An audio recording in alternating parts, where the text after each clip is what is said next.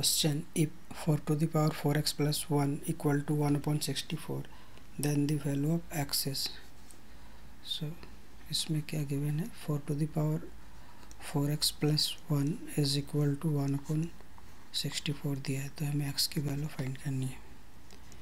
So 4 to the power 4x plus 1 और 64 जो होता है वो 4 की power cube. So 4 to the power 4x plus 1 is equal to, ये 4 to the power क्या होगा, -3. Since 1 upon a to the power m को हम लिख सकते हैं ऐसे. सो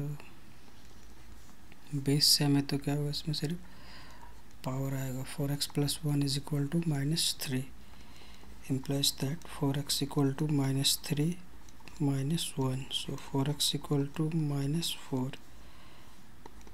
So therefore x equal to -4 upon 4 -1 answer. So option A is the correct answer.